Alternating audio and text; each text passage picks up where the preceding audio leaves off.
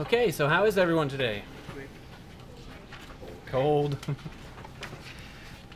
Okay, so then we had 2 online homeworks due last night, 1 minute before midnight. Under normal circumstances, there'll be one homework due the day before a lecture. The only reason why there were 2 is because the university was closed on Monday for Martin Luther King Day. We have some pages that are due. There they are. Under normal circumstances, there'll be 2 or 3, not 4. The reason why there were 4 is because, well, again, the closure on Monday. At the end of lecture today, we'll have a short quiz, and this is the way the course will go from now on. There will be a homework due 1 minute before midnight, the day before a lecture, and then there will be a few pages due at the beginning of each lecture, and then there will be a quiz at the end of each lecture, covering the same material that you just turned in. So any question about any of these things? The structure of the course. Okay, so then let's get to it. So we'll just backtrack slightly so that we start in a nice position. We'll start at section 1.3, radicals.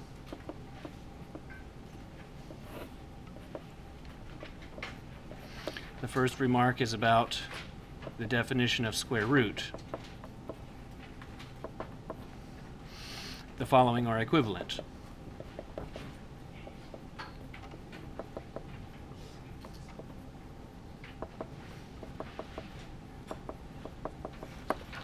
First, that y squared is equal to x,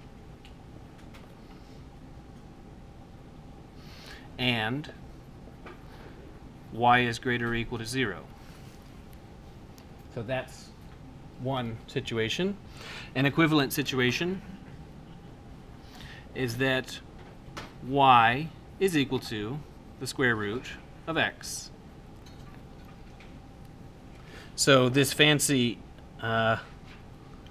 house that x is now living in is called square root.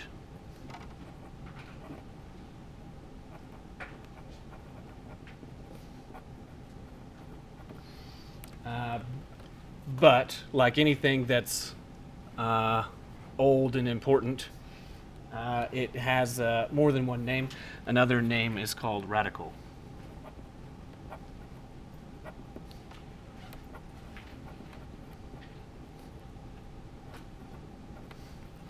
Which is why this section is called radicals. Okay, some consequences.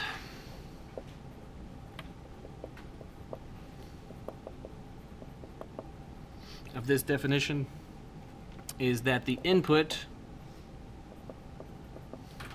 x to the radical, well, I'm going to say to square root for reasons that will become clear a little later. Input x to the square root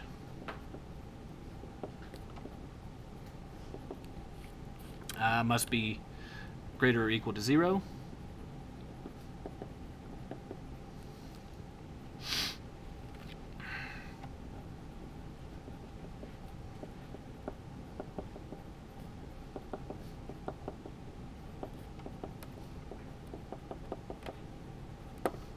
And the output y of the square root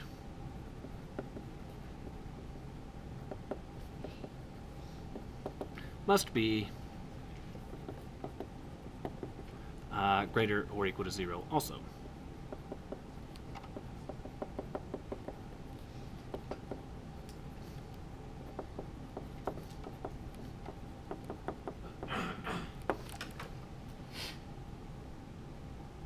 Okay.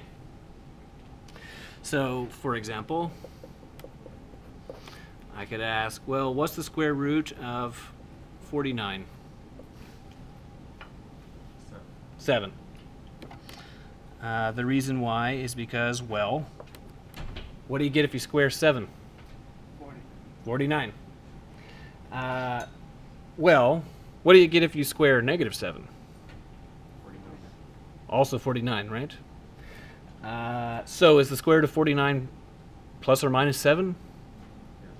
Yes. No. No. The square root of 49 is 7. Why not plus or minus 7? Why not plus or minus 7? Because the output y of the square root must be greater than or equal to 0. It's by definition. Okay, so then I don't dispute at all. I agree entirely that when you square negative 7, you get 49. No dispute. Yet, the square root of 49 is 7, and there is no other. Just 7. Not plus or minus 7. Okay, how about, okay. What's the correct response if I ask for, well, let's just do an easy one then. Okay, how about the square root of 81? 9, right? Plus or minus 9? No, just 9. What is the correct response if I were to ask you about the square root of negative 100? This is undefined. Why? Because I don't know the real numbers, which one squared give. Very good. So, on the one hand, you can just see that it's part of the consequences of the definition, that the input to the square root. What for this particular case? What is the input to the square root that we're attempting? Right, negative 100. Right. But it must be the case that the input to the square root is greater than or equal to 0. As a result, this is not defined. A concise way to see that is that, would you please tell me a real number that, when squared, is equal to negative 100? There isn't one. What if you square 10? Oh, that's 100. So, okay, then what do you get if you square negative 10? Oh, also 100, right? Okay, so it's not going to work. Okay, so this is undefined. How about the square root of, say, 36 over 25? Very good. So, square roots are defined in terms of squaring. And squaring is exponent 2, right? And all last week we very carefully went over all manner of rules for exponents. Really, boringly did it all. So, just like when you're squaring a fraction, the square goes to numerator and denominator. When you're square rooting a fraction, the same thing occurs, which is to say that this is the square root of 36 divided by the square root of 25. And then, oh, well, those are ones that we know, right? What's the square root of 36? 6. And the square root of 25? 5. Terrific.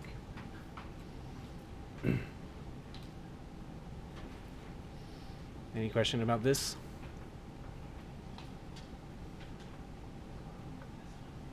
Okay. So how about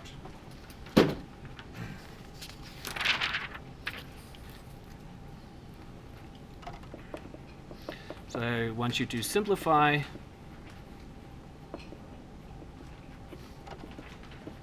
by factoring out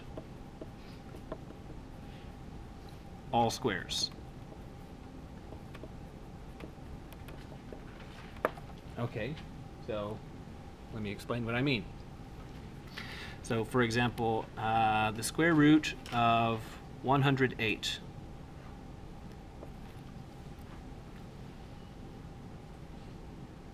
Well, what we need to do is factor 108. So, how can we factor 108? Are you talking about like breaking it down to 10 squared, 2 Uh, cubed, or something like that? so yeah, something like that. Yeah. Can we do multiplication underneath the square root? We can. So what's one of the factors of 108? 2. 2. Okay. So let's do that.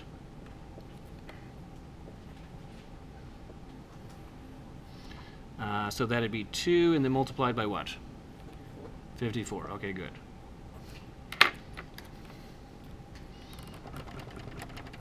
Okay. Well, does 54 factor? Yep. It does. How does it factor? What's one of its factors? 2. Oh, it's got another 2. So then 2 multiplied by another 2, and then multiplied by what? 27. Okay. Now, what I'd like for you to observe is that we now have a pair of 2's.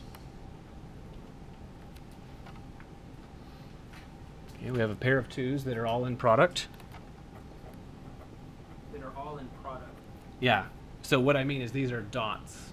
There's no pluses and nothing like that.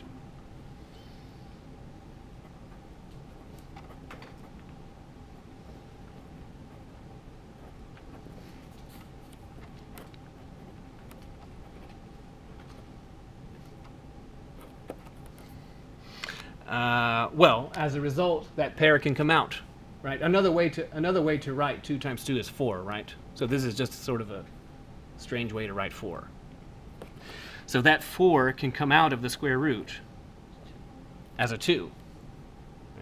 And so it's like you're collapsing those two 2's into a single 2 when they jump out of the radical. So this would be 2 multiplied by the square root of 27 is what is still in there. Okay. Can we factor 27? Yeah. How does it factor? 3. Okay, it's got a 3 in it, right? So 2 multiplied by square root of 3 multiplied by 9. Oh, 9's nice. Why is 9 nice? Because it has a square. Because it's a square, right? It's 3 times 3, so it's a pair of 3's. So the 9 can come out. How does the 9 come out? As a 3, right? When 9 comes out of the radical, it comes out as a 3. So this would be 2 multiplied by 3 multiplied by square root. What remains in there? Just a 3, right? And then, well, can we get anything? Can we squeeze any juice out of this 3? No, right? We're done here. But we could express 2 times 3 is 6. So this would be 6 multiplied by square root 3.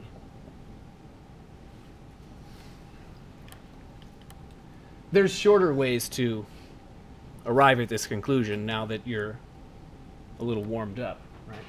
A shorter way, possibly, would have been to observe that we could have done it like this. We could have said that, well, that's the square root of 3 multiplied by 36. Which would have been nice to know, right? Why would that have been nice to know? 36 as a square. Right, 36 is a square. How does 36 come out of the radical as? As a 6. Okay, any question about this one? You have to really know your times table, so right? Mm-hmm. Be able to do that. Right.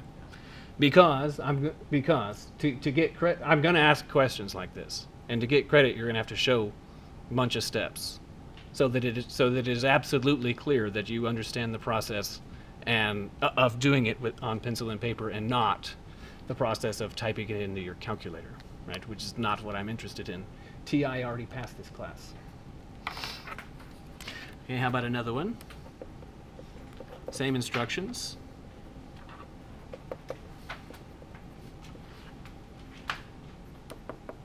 Something like,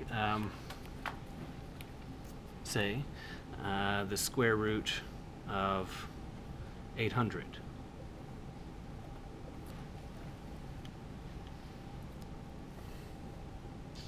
What do you think? 100. Okay, we can 104 and 2, right? So 2 times 4 times 100. Okay, so I claim that that's a particularly nice way to factor 800 for this exercise. Why? Because 4 is an easy square, and square root, and so is 100. Right. So the 4 comes out of the radical as a what? As a 2.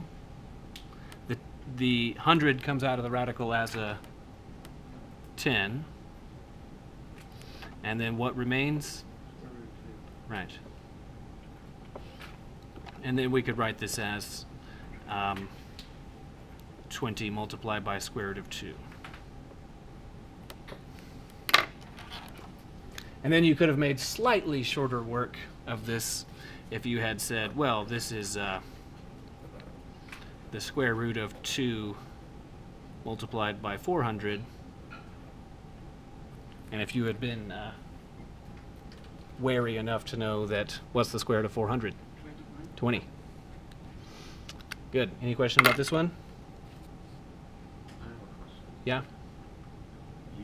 Do we have to put that multiplication dot between the 20 and the square root of 2? No. Okay. You don't have to, but I'm going to do it for probably most of the semester because, well, it's just like good. Well, it's good teaching practice at any rate. It's like washing your hands. It's good hygiene. Because, well, let's just talk about it for a second. Of course, when you write 3W like that. In the first place, that looks like sideways W times W. But when you write 3W, that is understood to mean 3 multiply W. That's what that means. But when you write 3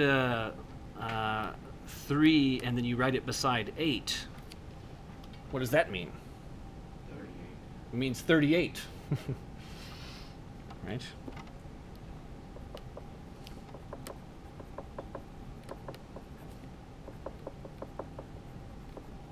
And I'd like for you to observe that that's a little bit strange, right? If this one's 38, why is that one not 30W?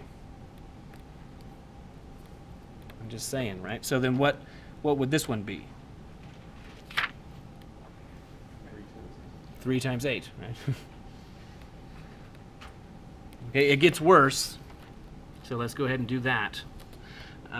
So we will never do this in this class. So in some grade schools,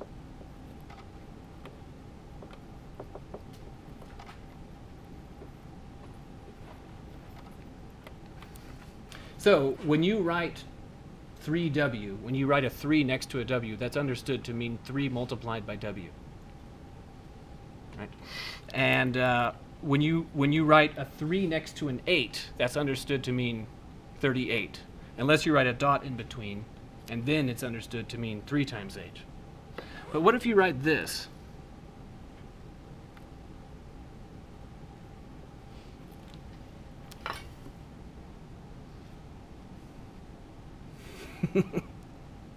What does that mean?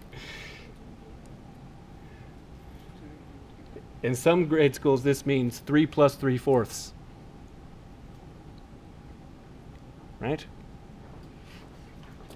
So in some grade schools, this means 3 plus 3/4. And we will never do this.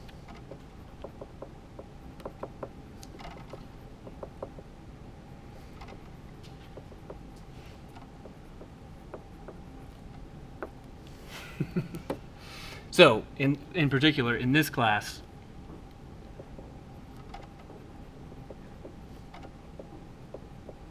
when you write 3 and next to it you write a 3/4, that means 3 multiplied by 3/4. This is what it means. So as a result of all these problems, I'll always write the dot. Other questions? Okay.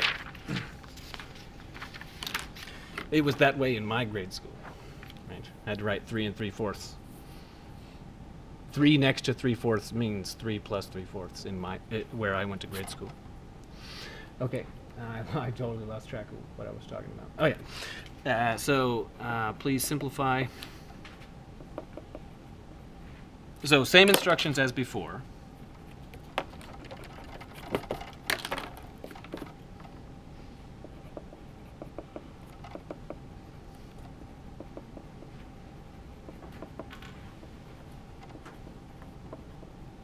With the additional, assuming all variables positive.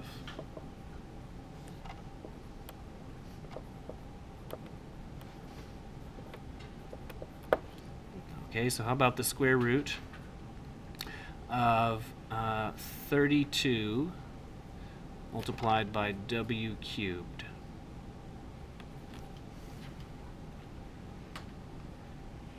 Okay, so now we've got a variable in there, and that's a little bit disturbing, but we'll deal with that. Let's first deal with the 32. So what would be a nice way to factor 32? 8 and 4? We can do better. 16 and 2. Let's do that. I claim that 16 and 2 is slightly better. Why? Right. Because, well, 16 is a square, right?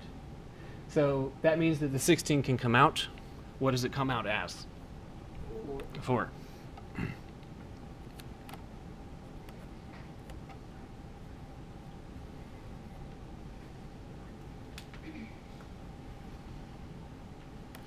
And then nothing more can be done with that 2. Right? It's end of the line. What about the W's? Can we do anything with those?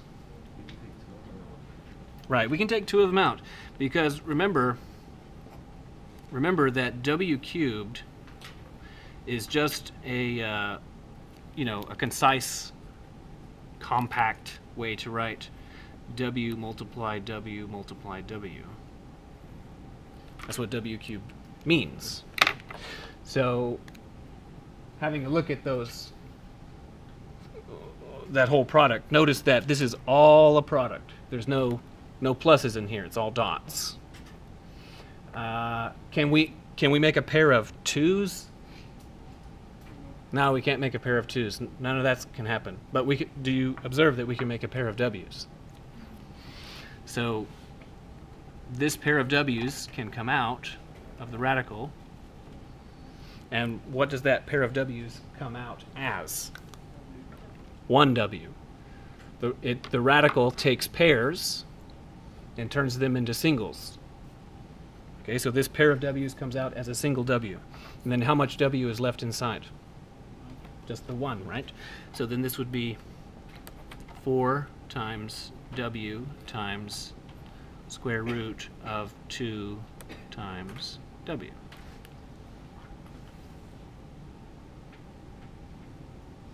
Any question about this example? Okay. So same instructions as above.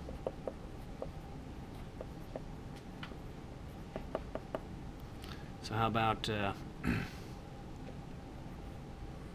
square root 96 multiplied by x multiplied by y to exponent 7 multiplied by, I don't know, z to exponent 31.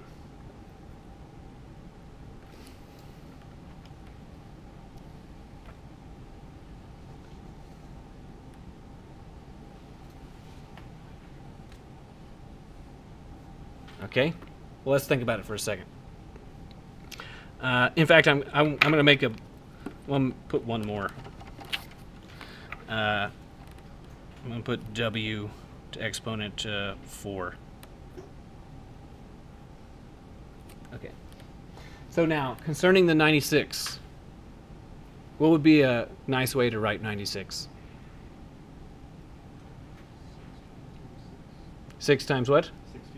16 times 6. That'd be nice. So that'd be square root of 16 multiply 6 multiply x multiply y to 7 multiply z to 31 multiply w to 4. Notice it's all multiply, not there's no pluses. Okay. Why is 16 times 6 particularly nice? Because the 4 can come out. Okay. So 4 multiply square root 6 multiply x multiply y to 7 multiply z to 31 multiply w to 4. Concerning the 6, can we do anything better with the 6? No, right? Because remember, things come out in pairs. Now the 6 has a 2, and it also has a 3, but notice it doesn't have a pair of 2s or a pair of 3s. Okay, so now here's an x. Are there any pairs of x's? So there's nothing we can do with the x. It's just stranded. How about the y's? Can we make any pairs of y's? Yeah. How many pairs of y's can we make? 3 pair. Right, 3 pair, because after all, y to exponent 7 means y times y times y times y times y times y times y. 7 of them. And when you have 7 items, you can make 3 pairs. Now, each pair comes out as a what? As a single y. So since this is the first time I'm doing this, I'm going to do it painfully, and then we'll do the others easily. Square root of 6 multiply x multiply. Now I'm going to do the y's in the following way. I'm going to say, well, isn't that y squared multiplied by y squared multiplied by y squared multiplied by y, and then multiplied by z to exponent 31 multiplied by w to exponent 4? How many y's are represented here? 7 of them. 7 of them. So when this specific pair comes out, when this one comes out, what does it come out as? A y. And do you observe that this pair comes out as a y and this pair comes out as a y? So how many y's come out of the radical then? 3.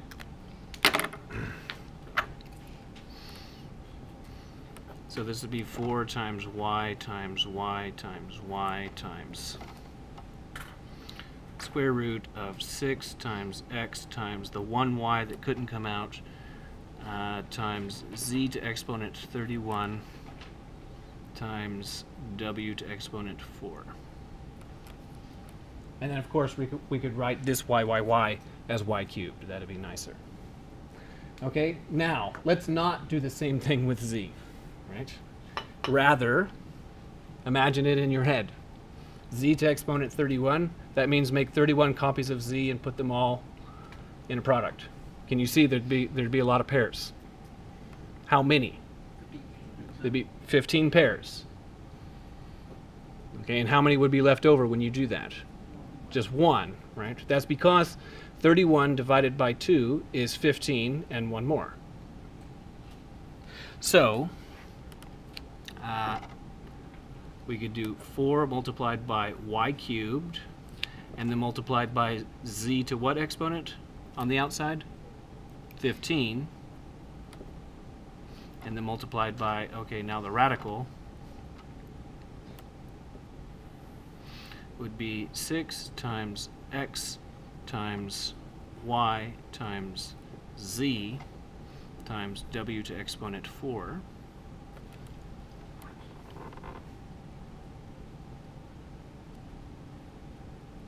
I have a Yes? question. I have very little doubt in my mind that I would have made those 3y's as 3y, one step above. I would have written that as 3y Mhm. as opposed to y cubed. So the thing I need to be mindful of, I really don't guess I'm asking the question, Mhm. is that because it's all internally inside the radical, it's all multiplication. It's Mhm. going to remain multiplication outside the radical. Right. That's why it's y cubed. Right. Because we have two things. 3 multiplied by y. That is a nice way to write what? Y plus y plus y. Yes. Y plus y plus y. Multiplication is repeated addition. So are there adds occurring in here? So it couldn't possibly be 3 times y. Couldn't be that. Whereas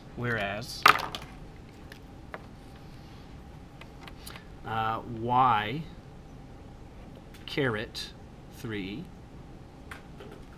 Now in this class we basically never write the caret, right?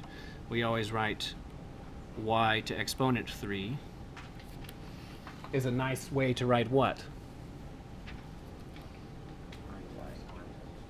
Correct. Y times y times y. So these are all product, right? Exponentiation is repeated product. So that's the reason. That's why that's why these y's come out like so. Other questions? Okay, then concerning the w's, can we make any pairs? Yeah? How many pairs? 2 pair. And then how many are left over? None, right? So that means, in a sense, all of them come out. But when these 4 w's, right? W times W times W times W, when they come out of the radical, what do they come out as? W times W, right? Because there were 2 pairs, and each pair gets collapsed to a single item, so it's W times W. So 4 multiply y cubed, multiply z to 15, multiply w to 2, multiply square root of 6 times x times y times z, and then there's no w's left. They all were smuggled outside. Any question about this example?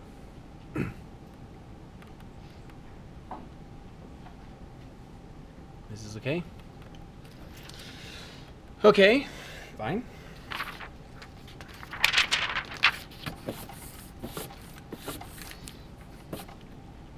So a remark about absolute value.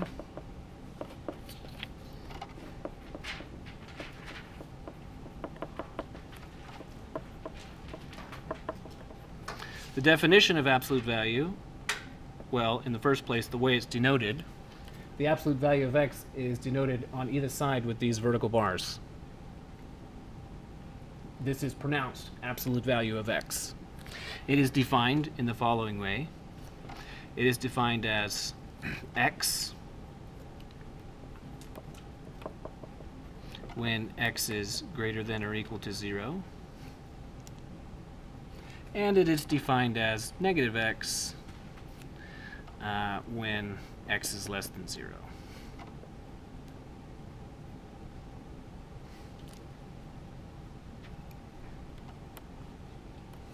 So this style of definition, where you say this thing is equal to, and then a big curly parentheses. By the way, does anyone know the name of curly parentheses? Brace. Just for those of you who like to know the name of things. Such a style, this is called a piecewise definition.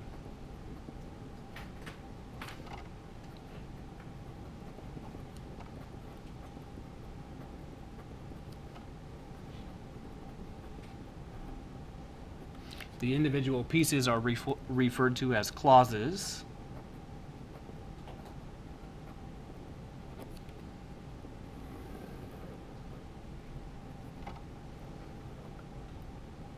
So if you ever find yourself teaching college algebra, and you're teaching it in the fall, it will be very important for you to make a joke about Santa Clauses. They made a whole movie about it, right, with Tim Allen. Okay, so then the clauses are numbered top to bottom, starting with 1. So this one is called clause, we'll refer to this one as clause 1, and this one as clause 2. Okay. So I could ask and say, well then, what's the absolute value of 1314?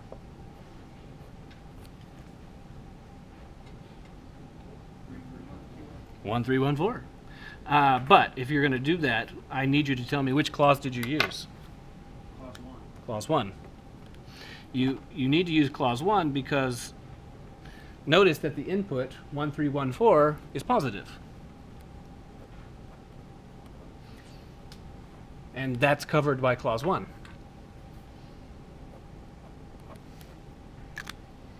So that'd be 1314.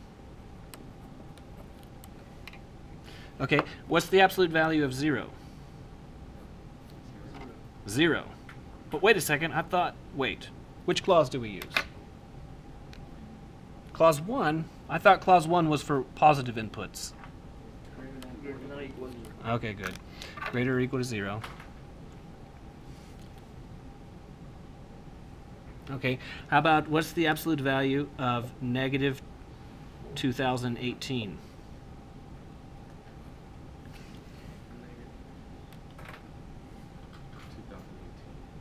It will be 2018, but which clause do we need to use? The second clause, right? Because notice that this input is negative. Because that input is negative, and that's handled by the second clause. So the second clause is telling us that the answer, apparently we should negate the input. So negative 2018. Which is, of course, what? 2018. Could you say that one more time? Walk me through what that, how you arrived at. Well, we're putting something in, some input. And just to give it a specific name, let's call it X. And suppose furthermore that we know that X is negative. Then which clause are we supposed to use? Clause number 2. Clause 2, which means you're supposed to negate the input. So because the input is negative, then the answer should be the negation of the input. So the absolute value of negative 2018 is negative 2018. So the word negate means use the negative of it? Mm-hmm. So the negation, for example, the negation of 7 is negative 7. And the negation of negative 10 is 10. Okay, normally, under normal circumstances, you don't write this. you don't write this intermediate step under normal circumstances. How about, what's the absolute value of 3 minus pi?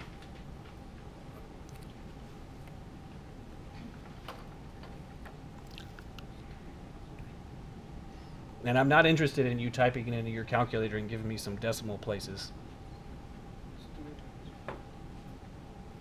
Well, in the end, we need to ask ourselves, which clause do we need to use? Why the second clause? Pi is a greater value. Right, pi is more than 3. And as a result, 3 minus pi is a negative value. So this is a negative value. So we need to use clause 2. So the answer is negation of 3 minus pi. But we could write this a little more simply by distributing the negation, and it becomes what? Right, negative 3 plus pi. But then we can do slightly better. We can use 2 less pen strokes and write this as what? Pi minus 3. We can do just slightly better. Because when you negate a minus b, anything that is of that form, then the negation of a minus b is you swap a and b and it becomes b minus a.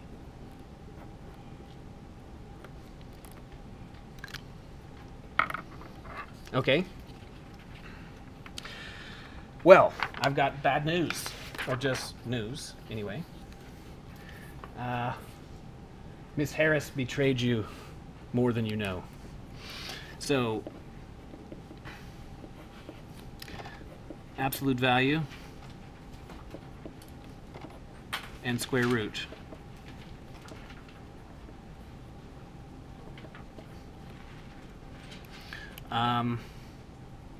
Well, if you take 5 and square it, what do you get? 25. And then if you square root that, what do you get? 5. So here's my question. What is the square root of x squared? It is not x. It is not plus or minus x. Is it x? X by 1 over 2. It is the absolute value of x. Miss Harris betrayed you because she didn't reinforce in you that it's absolute value of x. Okay, so to be clear, well, let's do this. What's the square root of 5 squared? Well, what's 5 squared? 25. And then what's the square root of 25? 5. So what I want you to see is that this thing that we just walked through, it is like a process where we took a 5, we squared it to get 25, and then we computed the square root to get 5. And what I want you to witness is that these are the same.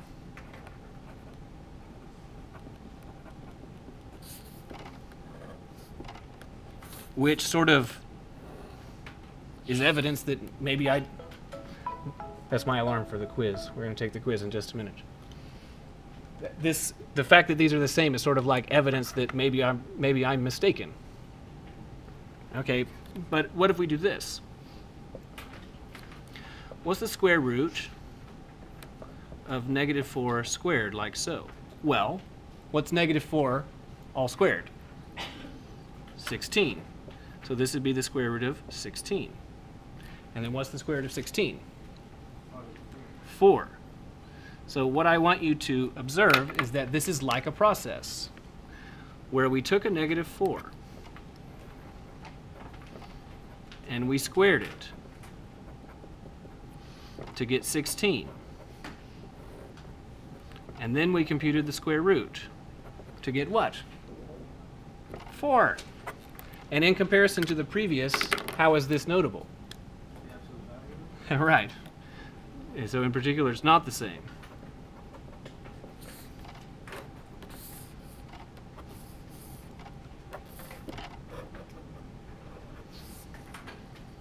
So as a result, the square root of x squared is the absolute value of x. Not x, not plus or minus x, the absolute value of x. Good. Any question about this? Okay, so please put away your things. The only things that can be out is a writing utensil and a permissible calculator. Once you have turned in your things, once you've completed the quiz, I need you to turn it in at the front and then you're free to go.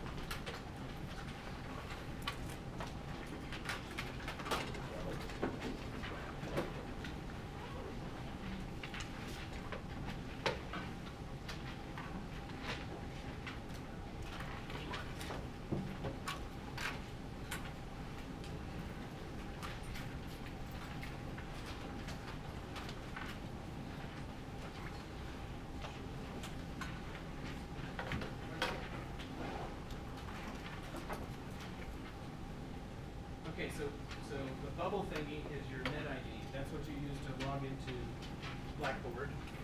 So it's not your student ID, it's your net ID. Yes? So good luck.